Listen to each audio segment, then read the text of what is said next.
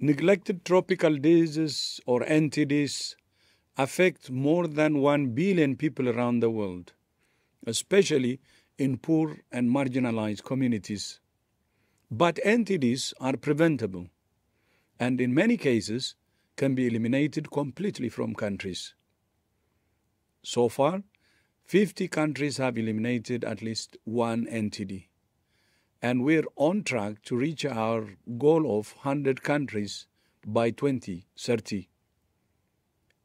But medical interventions are not enough. We must also address the conditions in which these diseases thrive, including stigma and discrimination.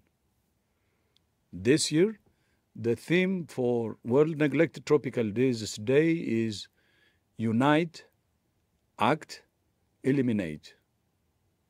Today and every day, WHO is working around the world to unite, act, and eliminate NTDs.